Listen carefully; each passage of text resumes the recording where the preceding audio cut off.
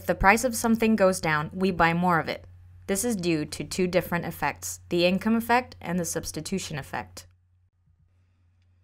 The income effect occurs because the good is less expensive, which we will perceive as having an increase in purchasing power since it will mean a smaller drain on our personal finances.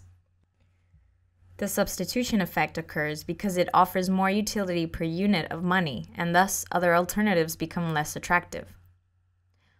What Eugene Slutsky managed to do was find an equation that decomposes this effect based on Hicksian and Marshallian demand curves. Mathematically, it is based on the derivatives of Marshallian and Hicksian demands.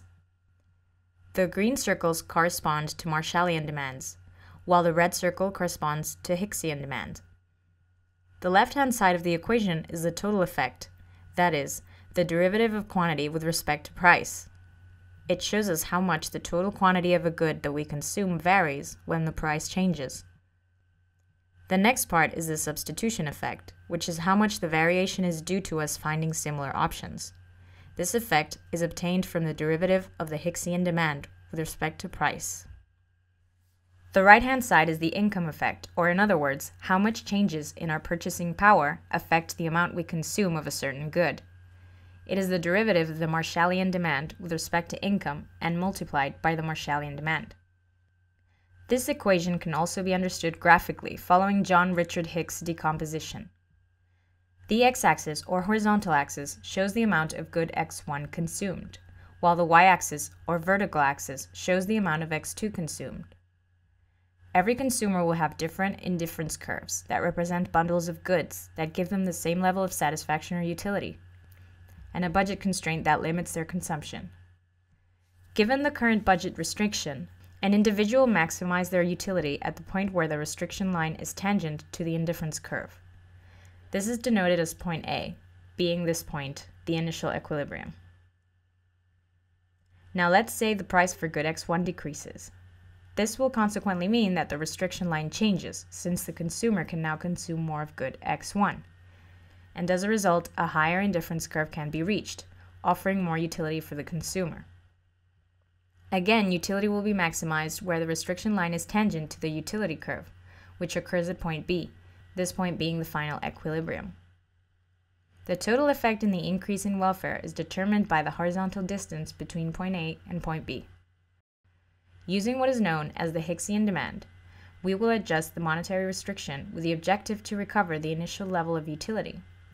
This is done in order to understand how, the prices being in the same proportion as in the final state, hence the red parallel restriction line, we would have chosen the amount of goods x1 and x2 consumed. It must be noted that this reduction of the monetary restriction does not actually happen, but is used to differentiate the substitution from the income effect. Point C would have been our equilibrium in this scenario, since it maximizes the consumer's utility. We can now see more clearly the different increases in welfare, the substitution effect and the income effect, as a result in the decrease in the price of good x1. Now we will analyze the individual and aggregate effects of an increase in the price for different types of goods. For that, we'll analyze what happens when the price of a certain good X increases, separating the substitution effect from the income effect. When dealing with normal goods, an increase in its price will have a negative effect on both the substitution and income effect, and hence the total effect in welfare will also be negative. This is the exact opposite effect to the one analyzed before.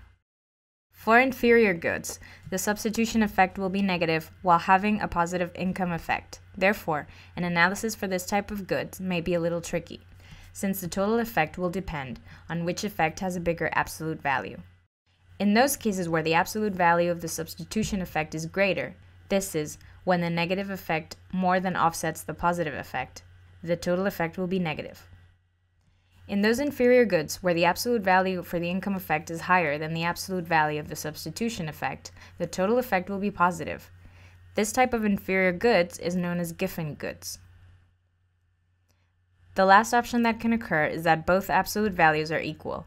In this case, the total effect will remain constant, and there won't be any changes in consumers' welfare. Lastly, for independent goods, the total effect will always be negative. This occurs because the substitution effect will invariably be negative, while there will be no income effect. On the one hand, being able to differentiate the substitution effect from the income effect can help us understand how consumers value different goods, and how much of their income they are willing to spend on those goods. On the other hand, Marshallian and Hicksian demands can help us determine the exact amount of an increase or decrease on any consumer's welfare.